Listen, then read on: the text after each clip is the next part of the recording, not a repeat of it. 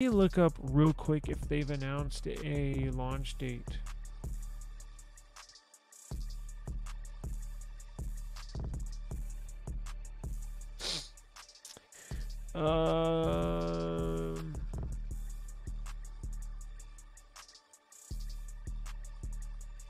It says weeks of teasers and leaks. The OnePlus 13 has an official launch date. Company will be fully unveiling its new flagship phone on October 31st in China. Damn, so they're doing it on Halloween. What? That's cool. Oh, you know what? That's right, because their website, if you go to their website, it's all Halloween themed. That makes sense. Let's go to OnePlus and I'll show you what I'm talking about.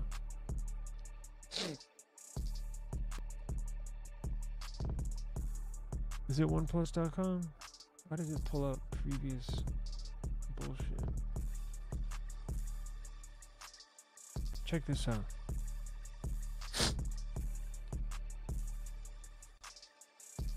So, that real quick before I show you the Halloween theme. So we got a launch date. So they're coming. The OnePlus 13 is going to come in blue. So that picture we were looking at yesterday, and we didn't know if it was a phone case on there or if it was going to be actually a blue colored device that they're launching. We now know, yes, it is going to be blue. It was not a case. It was a weird picture, but typically they've always released 3 colors. Now, they usually do 2 at launch, and then they'll release a 3rd color like 3, 4, or 5 months later to kind of regenerate some sales, some revenue from sales, right? Hopefully they release 3 colors at launch and not 2. So there will be a blue, there will be a white, and there will be a black one. Kind of like the white one. It looks really, really nice. This is going to have a flat display. So if you look down here on the bottom right, on the bottom right picture, flat display. So people can rejoice. I haven't come across too many people that liked the curved display. It was cool when it came out, right? When Samsung came out with it. What was it? The S6 Edge Plus, I don't know, whatever the hell. Actually, I think Samsung did the Note, right? Wasn't it the Note 5? And it only one side was curved. That was the weird thing. And it would run like a little ticker across the bottom. Y'all remember that? I think it was the Note 5, from what I remember. Damn, that's crazy. So hopefully, not saying curved screens couldn't make a comeback, but I like flat displays. It's just personal preference. I can put glass on there, glass screen protector. That's what sucks with the curved display. You can't really put glass. Again, I'm not paying $80 for a, what is that stupid glass dome stone or something. You have to drop glue on there and then put your glass screen protector on the curved display. Then you gotta shine freaking neon lights that are probably got uranium in it. You know, people were going blind from that. No, I'm just kidding. Nobody's going blind. I'm just blowing smoke up your ass. But $80 piece of glass, no, not doing that. So what the hell was I gonna look at? We'll get into specs. Oh, let me show you their website real quick just to show you Halloween makes sense. The only other phone I can remember, while I'm pulling this up, the only other phone I can remember that was not launched on Halloween but was close to Halloween is, speaking of old school phones, the Nexus. Was it the 5 or the 5X? It was the 5. Had to have been the 5. Because that was one of my favorite phones of all time. And I remember I was at work that day. God, I was excited. I could not wait. I had to sneak off to the bathroom every 5 minutes to see if Google put it up for sale on their website so I could buy it real quick. All right, so check this out. So here is the website. Can y'all see that? Yeah. So here's OnePlus's website. It's Halloween themed. So what the hell is going on? New computer, my bad. So you know, I'm sure they're gonna, that makes sense, right? Very cool. Now, I don't know. Look, it'll be launched in China, and actually, I don't know. Look, I don't know. Traditionally, they've launched them in China first, and then globally after that. But their store is Halloween themed, and it is the U.S. store. I'm hoping maybe that they launch them globally, although I don't know. We'll see. Stay tuned to eSIM Studios, right? I'm going to stay on top of this. I'm going to try and get one. Whether they send one to me or not, I'm going to have one. So if you're interested in this device, you got to stay tuned. Stay locked in. eSIM Studios. We'll cover everything on this topic. Let's see here. Specs on the OnePlus 13. So here you go. These are official. OnePlus 13 is going to have a 2K, a true 2K BOE. They're a very good display manufacturer. Samsung's the world's largest display manufacturer, but BOE, they've been around for a long time, and they make a lot of displays, AMOLED displays. So it'll be a 2K BOE branded X2 micro quad curved display. Again, I told you it's going to be flat. Technically, on paper, it's going to be a curved display, although it's going to be flat, right? And I mentioned this again, so I'm not going to beat you over the head with this again, bore you out. But where the side of the phone, right here, where the side of the phone right here meets the top of the display, there's a 90-degree angle, right? You see where where this meets this phone, it's like a sharp right angle, right? It's a sharp right angle. There's no curvature. It's one line meets one line, and then there's the side. The quad curve display, where these two sides meet, where these two lines meet right here, it's not going to be a sharp right angle. Going back to geometry days, it's going to be a micro curve. They do that for one thing. So, I don't think you'll really be able to tell, but technically it's a curved display, but it's going to be flat, if that makes sense. So, I can think of two reasons. One reason, it's easier to hold. It'll feel better in your hand, right? And the second reason is I think they're going to try to hide, and it's going to be on all four sides, not just on the sides, not just here. Well, there we go. Not just here. It's going to be all on each side, on all four sides. It's going to have micro curved display. I think not only does it feel better in the hand, easier to hold, I think they're going to try to hide the bezel, right? The bezel around the screen. You see that black strip all the way around the screen? I think it helps to basically hide that. So when you hold it and you're looking at it, it's all screen. Okay. It will incorporate the new Snapdragon 8 Elite. Now, little side note. Qualcomm's actually, and we didn't mention this, shame on me, Qualcomm's actually making two CPUs. So Samsung's notorious for doing this. In previous Galaxy launches, you'll see a custom Qualcomm Snapdragon chipset. Is it really custom? Did they just make this for Samsung? I mean, technically, I guess, but okay, so how is it different? Well, all they do is they crank up the they overclock it a little bit, not a lot. It's like 0.1 or 0.2 gigahertz. So instead of, what is the other one? What does it ramp up to? 4.32? Yeah. So this new Snapdragon 8 Elite will max out at 4.32 gigahertz. That's pushing some power. Now, for example, in the past, so let's say they're gonna, and I think I'm mentioning this because I think they're gonna do the same thing with this OnePlus device. So OnePlus has worked hand in hand with Qualcomm and said we're gonna have a custom new Snapdragon 8 Elite. We're gonna call it the Snapdragon 8 Extreme. So what they do, so it's basically the exact same chipset. They're just, instead of it maxing out at 4.32 gigahertz, it'll max out at 4.35 gigahertz. They just overclock it, just 1 or 2%, and that's it. Just enough to say, hey, we got ours is custom made. So, take it with a grain of salt, but that's the explanation. Unless I'm unaware of some completely redesigned CPU for OnePlus, I doubt it. But I could be wrong, but if history proves me right, that's exactly what they're doing. Now check this out. 24 gigs of RAM, 24 gigabytes of RAM. Holy shit, that's a lot.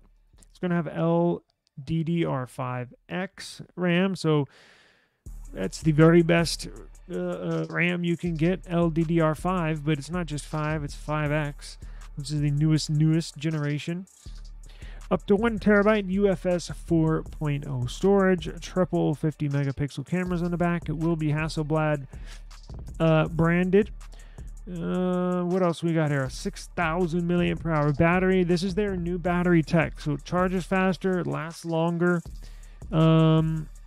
All new battery in there, battery technology that OnePlus has patented this design. So they're only using it, right? Unless other companies want to pay them to use their tech, but it's a brand new battery tech. 100 watts and 50 watts. So 100 watts wired, fast charging, and 50 watts wireless charging. Probably charge 0 to 100 in, 20 minutes, and plugged in wireless, probably 0 to 100 in 30 minutes. I doubt it, probably 45. I hope it has the wireless charging 2.0. No Android phone has been released with wireless charging 2.0. I think the iPhone 16 Pro Max now has wireless charging 2.0. I meant to test that out, but I don't have a 2.0 wireless charger here, do I?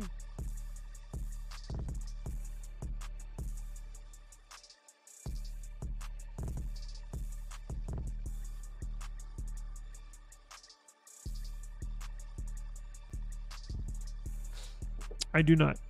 Thought I did over there. Anyways, hope it has wireless charging 2.0. We'll see. Color OS 15, Hydrogen OS, Oxygen OS. Who knows? It's all the same, really. AAC. Interesting. So it's going to have a new motor, a new vibration motor, it looks like. Also, it's not only going to be IP68, it's going to be rated at IP69. IP69 rating. Have y'all ever seen that on a phone before? I think OnePlus has the very first. Remember back in the day, a couple years ago, OnePlus would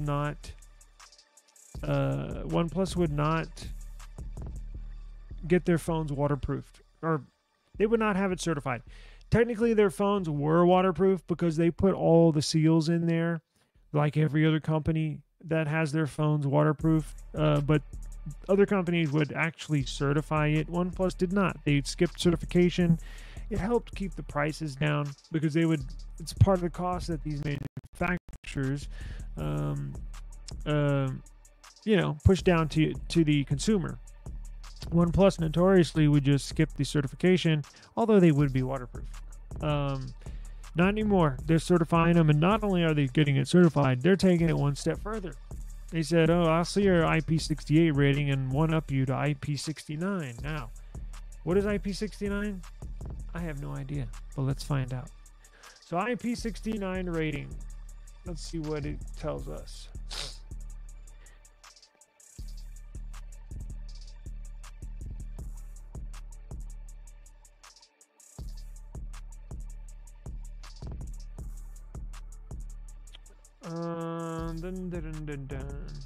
IP69 rating offers protection against high pressure liquids and steam cleaning. In addition to being dust tight, the 6 in the first sign signifies the dust protection as, no, I'm looking at 69. I mean, I was looking at 60. I need 69. Pause. Let's see. Oh, I see what it is. So check this out. Are y'all seeing the same thing I am? Nope. Here, let's look at this. Now, let's remove that. Okay, so look at this. Y'all see it? Okay, so IP69 is on the right. IP68 is on the left. So IP69, so 68, damn it. IP68 is rated for under the water protection, right? Now, down to 1 meter underwater for, I think it's up to like 30 minutes or something, and you're good. IP69 surpasses, meaning IP68 rating, meaning it will do everything IP68 does and more, meaning protection against dust and other solid particles, as well as withstanding high pressure water jets. So you see a, what is that, a car wash water, oh, damn it, why can't I say it? Pressure water sprayer. So apparently not only will it survive under 1 foot of water for 30 minutes or an hour, you can actually spray it with a high pressure water gun and it will remain dry inside. So that's what that means. Very cool.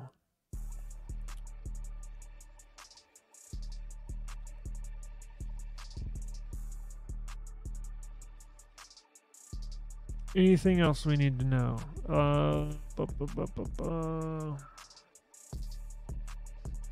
Specifically designed to withstand close range, high pressure water jets, suitable for demanding and challenging environments.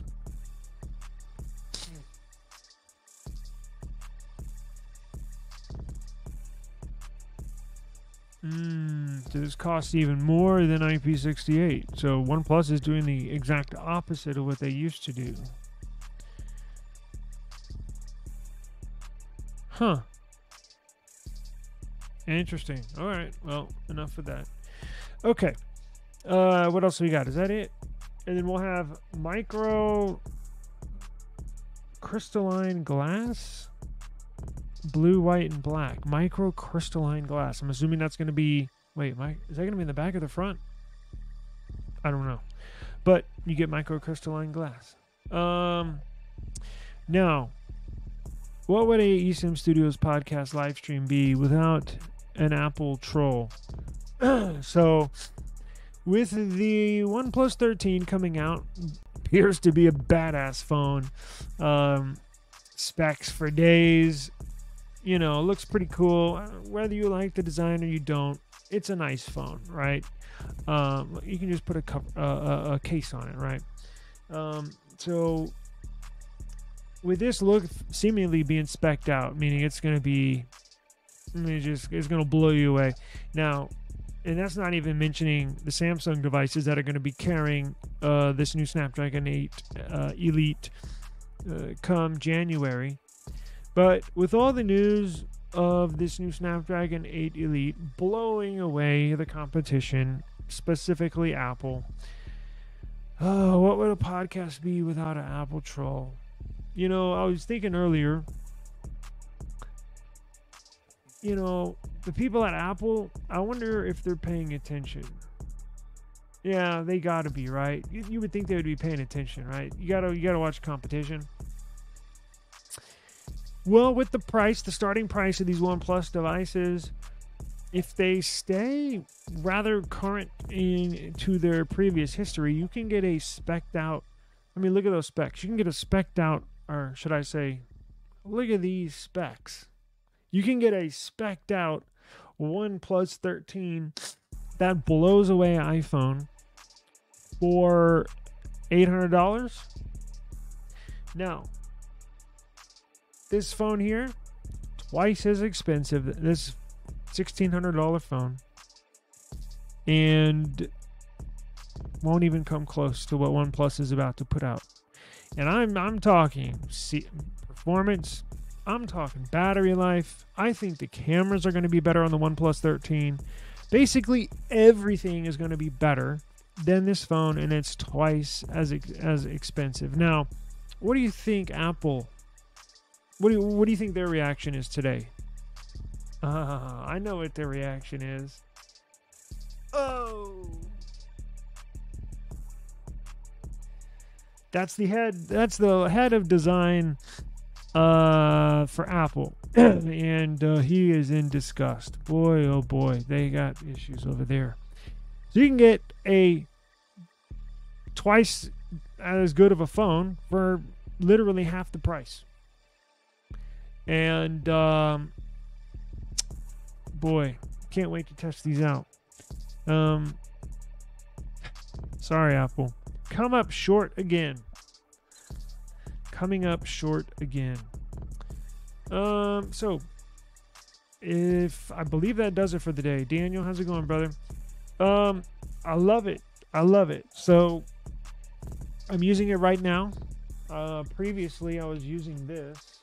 I have a real good Samsung Chromebook. It's a top of the line Samsung Chromebook, but running Chrome OS.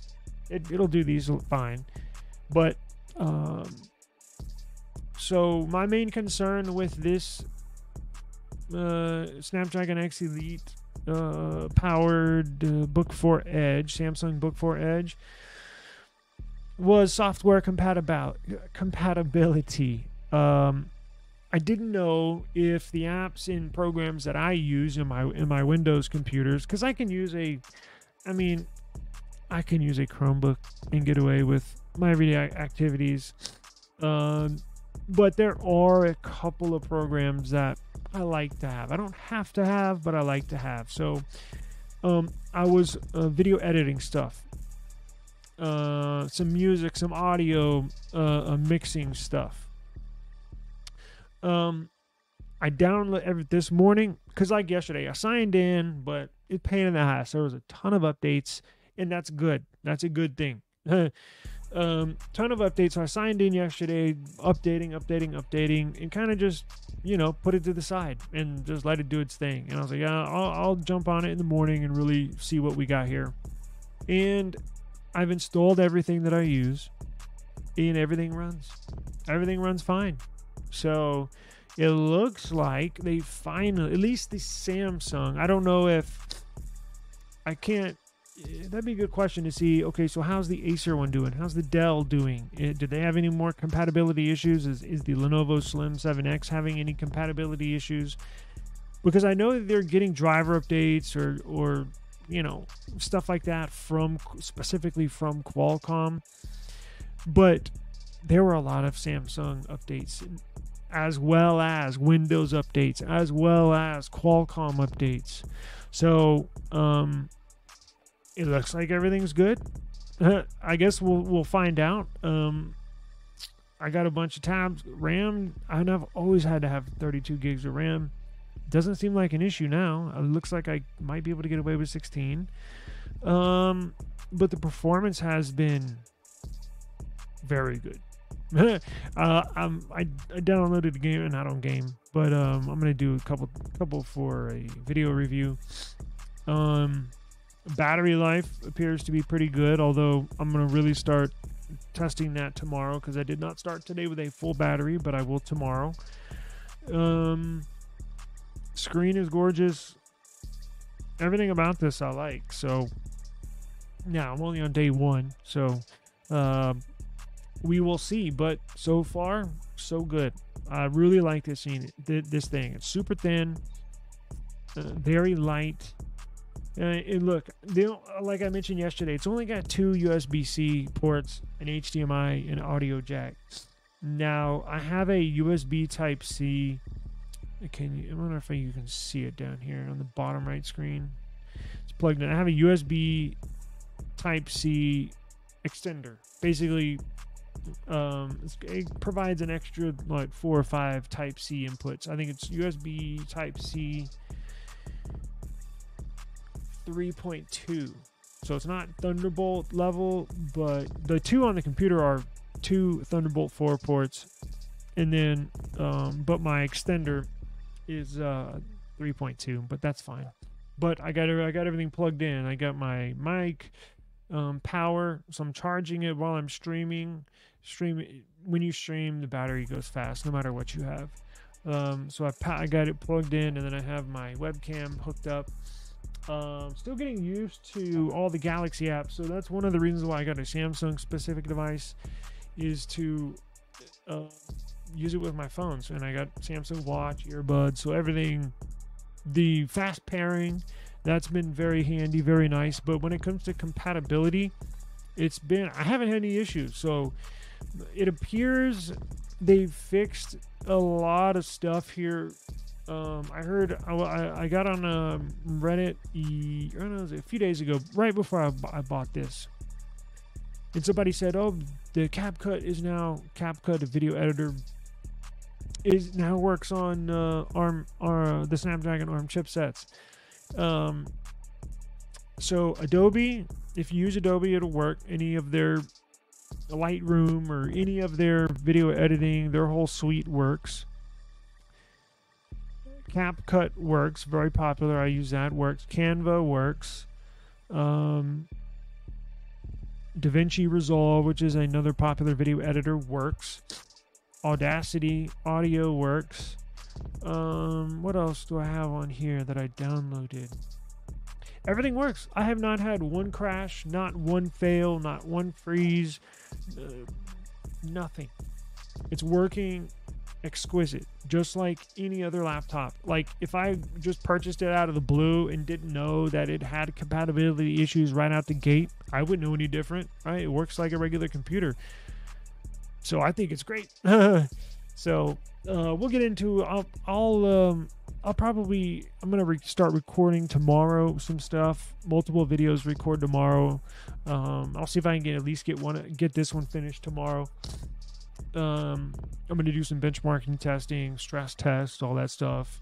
We'll take battery life tomorrow, maybe do a day in the life type of video where I'll start it in the morning when I get up, when I turn this on at 100%, and then just throughout the day kind of record where I'm at, what I've been doing, and then upload like that just to show you what I got running, where's the battery life, how's it performing. So it's been wonderful, man, absolutely wonderful. So I really like it. So knock on wood, good purchase. So it'd be a nice little laptop to take around with me, because I got some other companies sending me some mini PCs, some little desktop PCs that I'll probably use for in the office here, but this little laptop's good to take with me. It weighs, I think, just over a pound, or what is it, under a kilo service, or whatever, just under 2 pounds. But it's the thickness of a tablet, so its portability is awesome. So I gotta run. I am past my hour, so thank you very much. I really appreciate it for stopping by. If you're interested in any of these stories, or maybe you missed the OnePlus part, or you missed the Qualcomm part, no problem. Just go to YouTube, search eSIM Studios. We shall pop up. That's our home base, our home channel, our home platform. YouTube, eSIM Studios on YouTube. Catch all the replays there. And then remember, we also our podcast, the audio only podcast, is doing very good. It's up. I was looking at our analytics yesterday. It's up 472% in the last 30 days. 472%.